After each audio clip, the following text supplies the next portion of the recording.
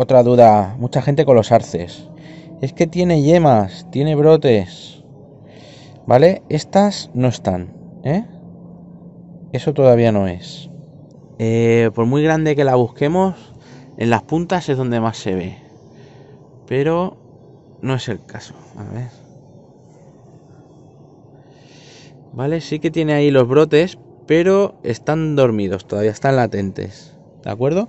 Entonces, por ejemplo, este de aquí, ¿veis? No veis. Estas se han hinchado más.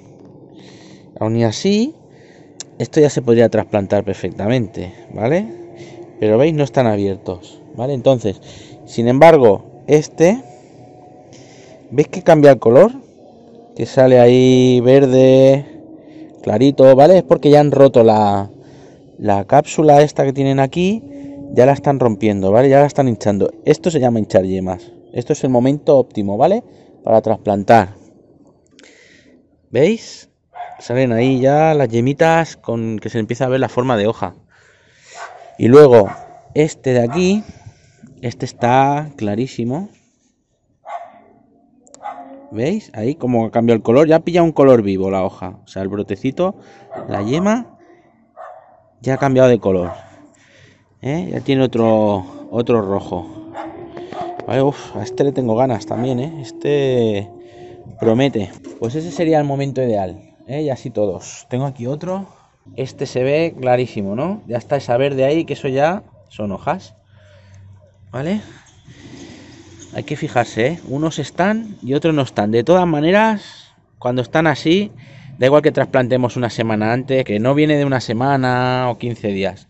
Se puede trasplantar ya sin miedo. De aquí a nada os estoy enseñando las flores de las azaleas. Va a tocar limpiar aquí también, ¿eh? Madre mía, se me acumula la faena. ¿Habrá nevari o no habrá nevari? No sé. ¿Por dónde irá el corte? Este está pillando un tamañito ya también. Tengo ganas de ir destapando arces. Hierbas. Esto es un manzano. Apa, espero haber resuelto alguna duda. Yemitas. Esto es una cercova nire que me la compré cuando fue en septiembre, octubre o algo así, ¿vale? Está en su punto ahora para trasplantar, ¿eh? El que tenga un olmo parecido, un caduco y le salgan las yemitas estas verdes así, darle caña, ¿vale? Que el trasplante era ayer, ¿vale? Qué mal hacen los árboles comerciales, ¿eh? Medio árbol con toda la brotación y medio árbol vacío. Pues estoy aquí probando la pistola de agua, ya la veréis en el vídeo que me ha molado. Pero este está pidiendo pan ya. ¿Vale? Este ya, me lo quise vender, nadie lo quiso. Tiene aquí un corte, salió aquí un brote, entonces voy a probar de hacer un padre-hijo, por así decirlo.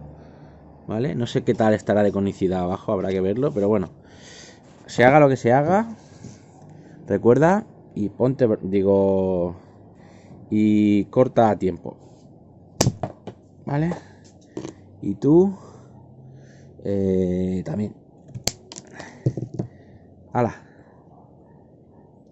Habrá que trasplantarlo ya, ¿vale? Y si me da tiempo, vamos a hacer un vídeo de por qué hay que trasplantar el árbol. ¿Lo trasplanto o no lo trasplanto?